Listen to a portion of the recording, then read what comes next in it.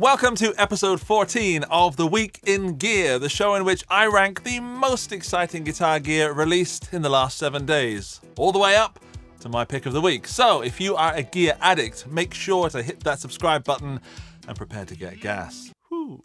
Got a bit of a cough this week. This week sees a dreamy ambient reverb from Walrus Audio and even more crazy high-priced Epiphones to celebrate their 150th anniversary. We'll get into that in a moment after a short word from our sponsor, Pedaltrain. Pedaltrain boards are strong and light because they're made from hand-welded aircraft-grade aluminium.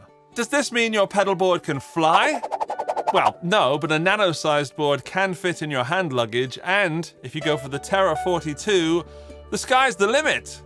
Whatever your pedal board needs are, Pedaltrain will have something to suit you. Check them out at the link below. Okay, let's kick off this week's most exciting gear releases with something buckety from Strymon. The Brig is a new bucket brigade delay pedal from Strymon. This is Strymon's second compact pedal after the Cloudburst and is the smaller brother of their Brigadier delay. It has 3 modes, the 3205, the 3005 and multi, and seems very capable of not only tasty repeats, but also some musical oscillation. You can go from simple slapback to stereo ping-pong delay soundscapes. Even though some features from the Brigadier are missing, there is still an ability to tap tempo, and the Brig has stereo out and USB-C for up to 300 MIDI presets and firmware updates. Strymon still seem to be the kings of DSP emulations, and if you're running a MIDI-based board,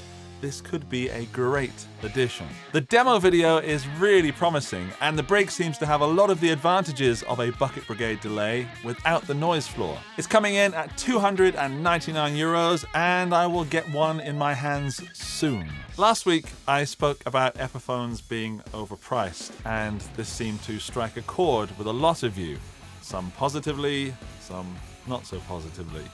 However, I felt bad, and I wondered if I'd actually been fair to Epiphone. But now Gibson are back doing what they do best, relying on the work of others in the company's past as an excuse to sell you guitars. Yeah, they're still doing it. The Epiphone 150th anniversary brings us 4 limited edition models: a Sheraton, a Wiltshire, a Crestwood, and a Zephyr. Now, I'm not going to go too deep on these because there's lots of specs to consider, but let's just say that from $799 to $1,299, these guitars are not cheap, but I do find them absolutely stunning. Again, in Europe, prices are through the roof, and that makes me want to dislike them, but they are so pretty. I'm an absolute sucker for the Batwing headstock, so that Crestwood could possibly tempt me into giving money to Gibson.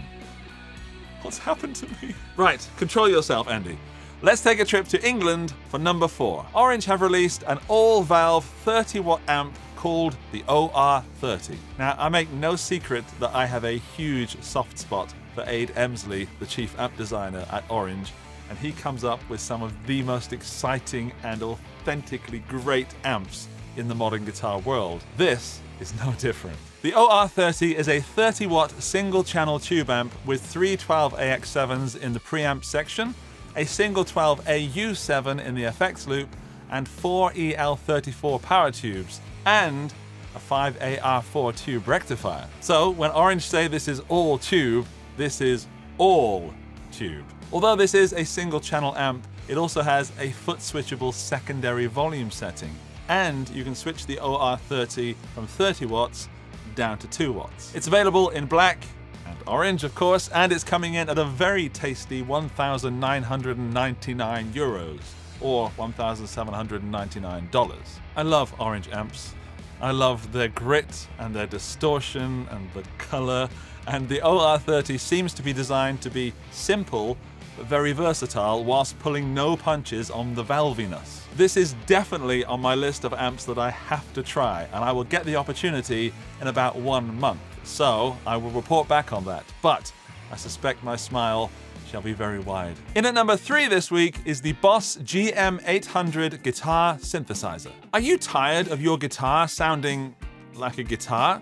Well, Boss are here to help you make it sound like anything else really, a whole bunch of other instruments. The official demo video by Alex Hutchins is phenomenal. Just the right amount of cheesy MIDI synthy stuff and GM instruments, with also some usable and high quality sounding patches. Boss promised that this system offers natural playing feel and solid tracking stability, which is very encouraging. There are over 1,200 tones and 70 rhythm sounds, including a very beautiful, convincing piano and stuff from Roland's Juno and Jupiter synths. For the guitar players, there's the new GK5 pickup, and for our bass playing friends, there is the GK5B pickup. Both pickups are lower profile than the previous Boss offerings and come with adjustable internal sensors for different bridge spacings.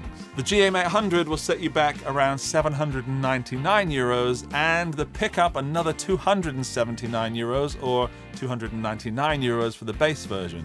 So this is not a cheap addition to any rig, but it looks like a wonderful way to get creative, and I urge you to go and watch the demo video. Quite honestly, there is still something icky about guitar MIDI pickups that my grunge origins can't seem to accept, but this new GM800 sounds so good that I actually think we've reached a point where guitars with non-guitar sounds should be accepted. My desire to try one is sky high. Number 2 this week goes to an unlikely, adorable guitar from EVH, the EVH Limited Edition Star, in particular the Matte Army Drab version. Inspired by Eddie's old Charvel Star, there are 4 guitars in this new range, all with basswood bodies and a Floyd Rose 100 locking trem with EVHD tuner. They've got a bolt-on quarter sawn maple neck with a C profile, Goto tuners, ebony compound radius fretboard that goes from 12 inches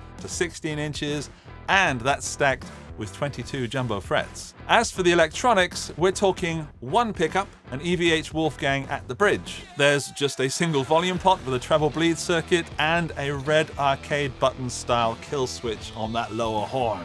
It's like someone had a mad fever dream where Charvel, Danelectro and Gibson all got mashed up into one, and then upon waking, this is what that person drew. I dig it so hard. I don't know why exactly, but it has really touched a button deep inside me. Sadly, there's no hard case, but an EVH economy gig bag, which doesn't seem great, but is better than nothing. I'm not a shredder by far, but this looks like such a fun, well-spec'd guitar that at $1,399, I can see a lot of people trying to stretch their pocket money for these.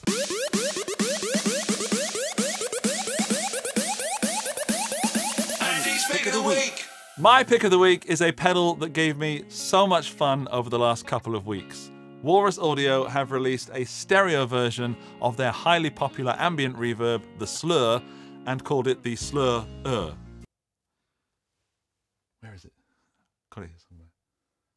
Ah, bugger it. The Slöer, or Slower, has 5 modes, a new stretch control, stereo in and out, and 5 custom modulation settings. There's also a width mode, but when I reviewed this earlier this week, I just left the width mode on wide for maximum spread. And you can watch that review if you want by clicking that card up there. I fell deeply in love with this pedal, and you could absolutely fill a weekend with just playing the Slöer.